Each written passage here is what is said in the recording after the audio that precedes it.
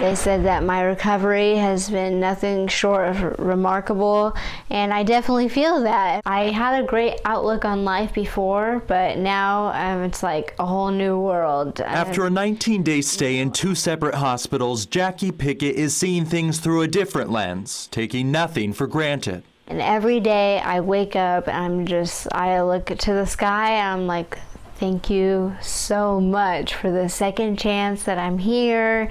You know, I survived. Such a quick recovery was unexpected. Police charged a 17-year-old girl with attempted murder after they say she beat Pickett with a bat while she was walking her dog January 4th. We didn't know for several days if she was going to make it, and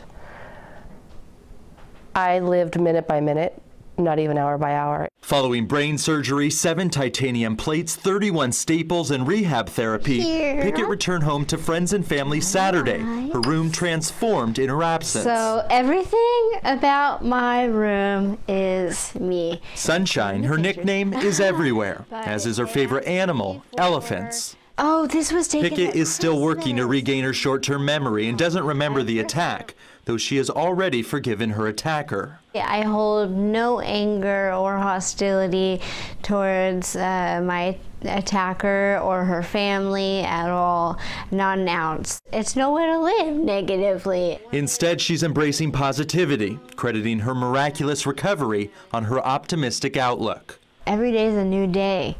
Yeah. And every day is a blessing beyond words. Every breath you take, you know, everything is so special in this life.